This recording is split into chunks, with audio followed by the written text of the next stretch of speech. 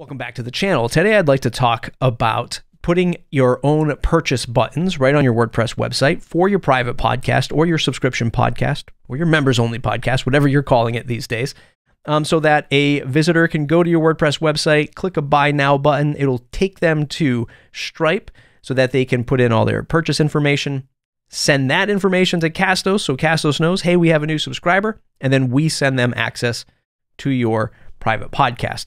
I'm going to show you how to do this in WordPress. First, let's take a look at Stripe. Once you create a Stripe account, I have another video on that, setting that side up. You create your product, and you can create as many products as you want at any price points that you want with either a one-time fee or a recurring fee. So you might be able to set up like a $5 donation product or a $50 a year subscription product to your private podcast. Totally up to you on what you want to set up in Stripe. I'm looking at the product page right now in Stripe. You can see on the right-hand side the preview of what that checkout page will look like. And the most important piece to this is once you set up the payment is to copy this link and bring that back to your WordPress website. Our new native integration with Stripe means that you can come into your automations page in Castos, say Stripe, select a trigger, which is, somebody checked out, somebody bought something from you, and then you add them to your particular podcast, private podcast on Castos side. We'll add to podcast, and then you get to select which podcast that you have. You can have as many of these private podcasts as you want, as many products as you want, mix and match, a gold tier, a platinum tier, whatever you want to call it. Totally up to you on how you want to configure your Stripe and private podcasts here at Castos. So let's copy this link, because the easiest thing one can do on their podcast website is say, buy my subscription, write out those words, select those words, and paste in a link to your product. We'll preview that.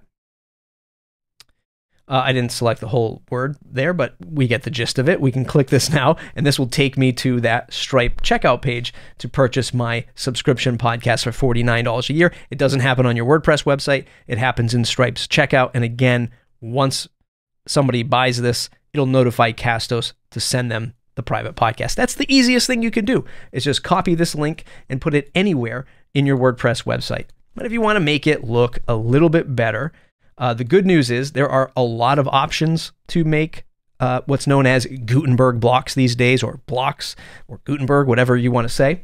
And I'm going to show it to you today using something called Stackable. Look, there are a ton of other plugins that I could have shown you. I could have shown you Stackable. I could show you Extendify. I could show you CoBlocks. There's a ton. I could show it to you in Elementor. The idea is the foundation of this stuff is all the same. Find a block that you like, a layout that you like, and then paste that link in there and save it to your page. Let's add in the Stackable price grid. So if I go to add a new block, I'll search for pricing box. I'll add the default one in there. And that's it. This is all it looks like. It's just pre-formatted to your particular, design fashion or your design choices. You can title this my subscription podcast. Ours is $49 a year, so we can change that price. Let's get the words right at least. And join our exclusive club.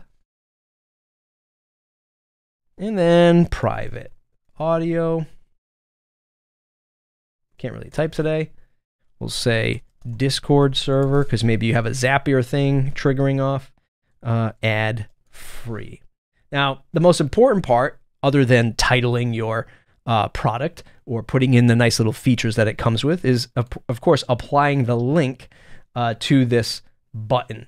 So we'll open up the visual editor here so we can put in the link. So I'm going to put in the link right in here. That goes to our Stripe checkout.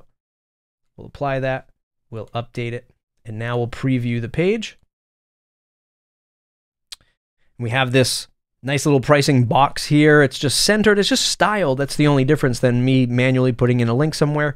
And when I click the button, which could say buy now, subscribe now, purchase now, whatever call to action you want it to be, it brings me to the Stripe checkout page. So again, the most important elements here: create your product in Stripe, get that link prepared to copy and paste, and then in Castos, you set up your automation engine trigger and action. When somebody buys my product from Stripe, the action is to send them my private podcast. We handle that on our side.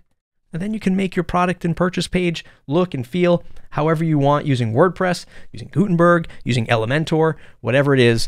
It's really easy. Copy that link, paste it on your WordPress site, and you're off into the races. Let me know what you think in the comments below. Are you starting a subscription podcast for your podcast? Ad-free, members only, whatever it is. Let me know in the comments below. Thumbs up if you like the video. Subscribe to the channel if you want more. We'll see you in the next video.